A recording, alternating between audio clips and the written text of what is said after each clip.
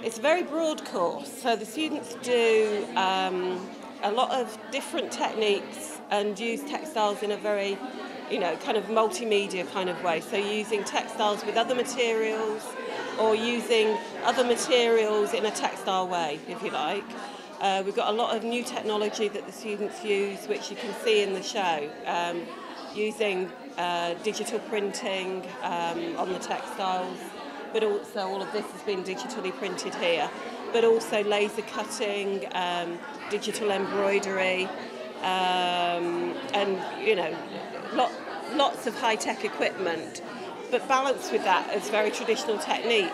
So we do things like felt making and paper making and spinning and weaving. So the students have a very broad introduction to textiles, and then they focus down to do the things that suit their skills, and also the things that interest them most. So you've got people who might want to become designer makers and set up their own business, like Cherry over there with the garlic, and you've got people who really want to be, surface pattern designers working in industry, like Claire here. So, and everything in between, people who want to do a bit of both, really.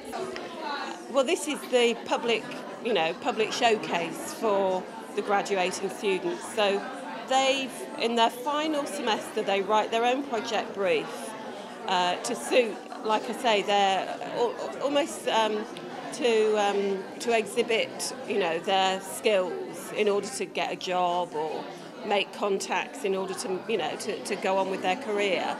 And this is the showcase for that. Obviously tonight, you've also got the mums and dads coming in, all very proud. And, you can see the students showing, grannies and grandpas around. And but also we do have people in from industry and from, galleries, everybody really. It's a very lively event, great fun. My part of the course is surface pattern design, so I'm particularly sort of keen and interested in the surface pattern design work.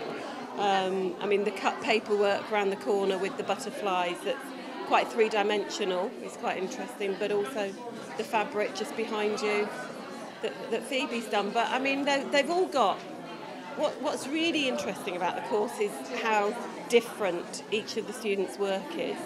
We don't have a house style. What we try to do is bring out the best of every student, so that they end up doing what they want to do, not, they don't become clones of us. So I think everybody's work has something that's really special. For a student starting out in the first year, my advice would be to work hard, enjoy it, and make sure that they get the most out of being here as much as they possibly can be.